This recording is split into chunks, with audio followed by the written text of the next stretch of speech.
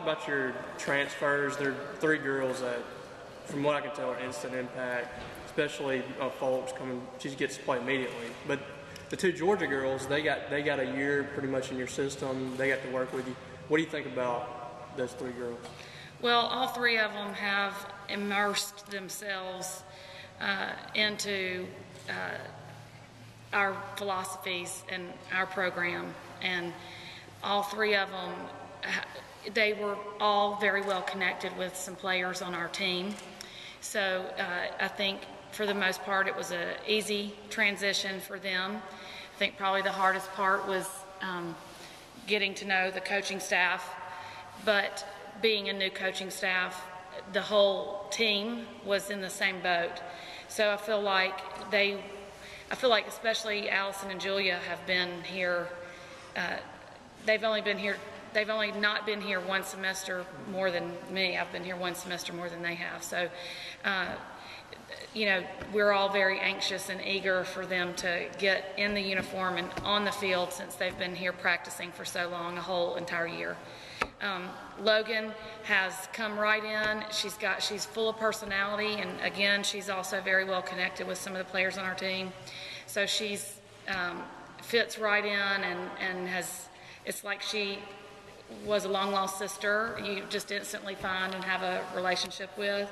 So she's just immersed herself right in. The girls have accepted her, and we're excited about her choosing Mississippi State. Just talking about the natural second year familiarity, even where the red shirts, veterans, all those, even the kids you sign, it's not as new to them as last year, or for that matter to you. Absolutely. All you know, you have your coaching people, you have your little inner circle, and my inner circle says year 2 is much harder for the coach, and I've accepted that challenge and you know, been aware, and I've appreciated the advice. So I've tried to head it off and take each day as each day presents. But the girls really have been just as eager, and you know, last year there was such a newness about everything, but that now it's more of a how much more can we learn, and an eagerness about them to represent, to prove themselves beyond, okay, this is what we were able to do in a short period of time with these new people, and this, I guess the newness is still there, or the eagerness, or the excitement. Everybody is working extremely hard, and I guess with the addition of 3 new players, and then also we have 4 in the freshman class, so it's, there's still a lot of new things going on and a lot of excitement around the program. Like, I mean, all you guys coming out here, I could not, you guys are awesome. Thank you very much. And Kyle is awesome. So, that's exciting. I mean, I told them, there's guys in there that want to talk to y'all. I mean, that's cool. I don't know if that's ever happened to them before. So, there's a lot of things, a lot of fun, exciting things going on around them. And again, we have a lot of things to focus on beyond that, but I still think that they're very excited about year 2. I know it's a new season, but can y'all build off the April that you had, and does that carry over, you think, at all, do you think? Well, I think, it's not to be cliche or whatever, but, everything is a process, and we have to focus on, I tell them all the time, today plus today plus today equals your career, or equals this season, then thus your career. So I hope we build on, the players that are here, build on what they learned last year in their knowledge base. Nothing trumps experience. All of you guys, and when you're trying to get a job, everybody is like, well, you need experience, do an internship. The experience factor, I don't think anything really trumps that. Even athleticism sometimes doesn't trump the experience card. So the experience we built last year, and the relationship building that we built last year, and the conditions of the program, and the expectations of the program we built in April of last year, and the guts we built in April of last year, I would hope would remain with them, and then that they use that today plus today plus today equals your season and thus your career. So I would hope that it definitely stays with them and they use it as a new stepping stone. So they started in one place and they've learned a lot, and now they're starting from a higher level, and then they, continue to do that. So, yes, I hope it does carry on into the new season. Coach, can you kind of go in depth and describe the process of getting Logan Fultz to come here? How did that really come about? Well, she actually, one of my current players' parents reached out to me at the beginning of the summer and said that she would possibly look to transfer. And what is so ironic about when you're recruiting, you tell people all the time, you never know the circumstances when they're wanting to know about scholarships or whatnot. You never know what's going to pan out in the cards. Well, at the beginning of the summer, we didn't have a spot for her scholarship-wise, and something didn't pan out scholarship-wise. So I called her in August. I mean, it was the end of August. Well, I called the parent. Let's make sure we say all the recruiting rules right.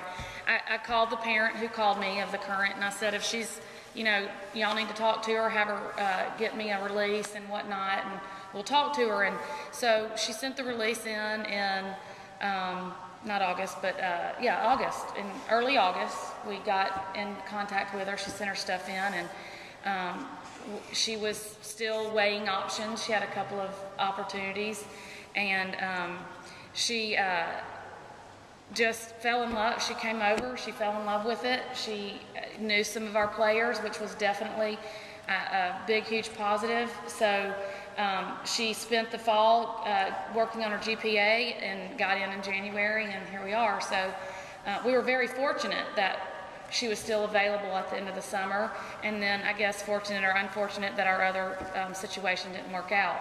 So however you want to look at that. But Logan definitely is a great get, personality-wise, academically-wise. She loves Mississippi State, and she loves our players, and she's fit right in immediately. So the process was a long summer for her, I'm sure, and lucky for us. I say recruiting has a lot of luck to it. Timing is everything. Just kind of take us to the strong points of your lineup, what you see this year. We are fast. Last year we were 22nd in the country in stolen bases. I think we were the last year that how do you say that? The year I was not here. The previous year, thank you. They had like 40 something stolen bases, and we jumped to 98 with basically the same personnel. We really did not start a freshman. So same personnel, we jumped to 98, and then we were 22nd in the country in stolen bases. Well, this year we did not lose speed and added 2 very fast freshmen, as well as a red shirt from last year who's a sophomore who also has a lot of speed. So I think we are going to create some, speed never slumps. We're going to create some chaos on the bases with that. So hopefully they can get on base, or if they're not getting on base, we can pinch run for others who are getting on base and be fast. I'm excited about that. I think it'll be fun for the fans to be able to see us running and taking extra bases maybe and things like that. So I think we're going to be fast, and I think we've added Allison Owen in the circle, so we improved all of our defensive and pitching numbers last year, so hopefully with the addition of her, and then we also have a freshman, JC Punches, I think it'll be our circle. We'll have some highlights in the circle as well. And then just returning some veteran players that have played with us for a year and have played a position for a whole year and didn't get moved around too terribly much. And you'll see the return of Sam Linehan behind the plate, who was incredible her freshman year and took one for the team and did what was best for the team and played third base last year, and she'll return to behind the dish. So we got it's promising on paper, so we'll see what we do to work hard and earn it.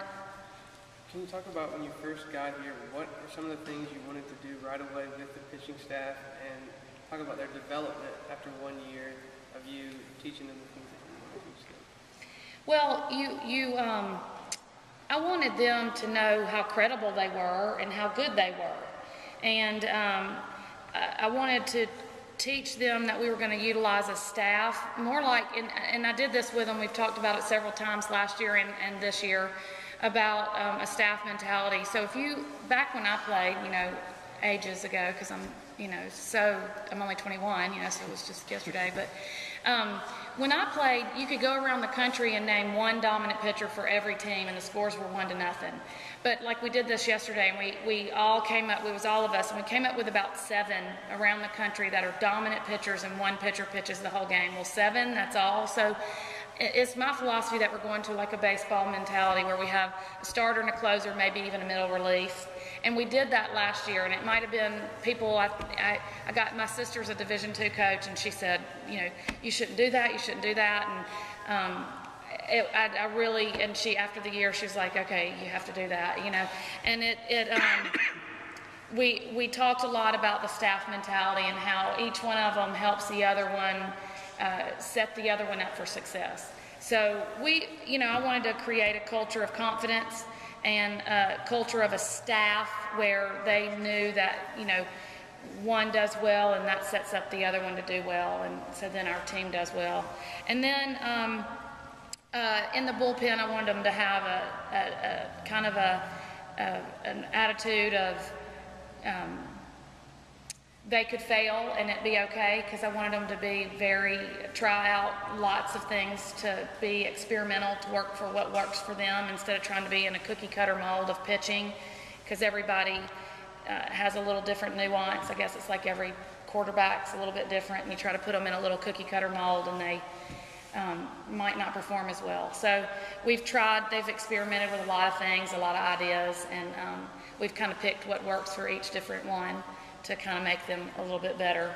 And I think it was really them just really buying into the staff philosophy and whatever I thought was best for the team, and their willingness to experiment and their willingness to learn and grow, and they've really just been incredible to coach. I have Kylie Vry and Stephanie Becker their senior year, and I told them the other day I wish I had 2 more years with them. It was unfair. I only got 2 years with them.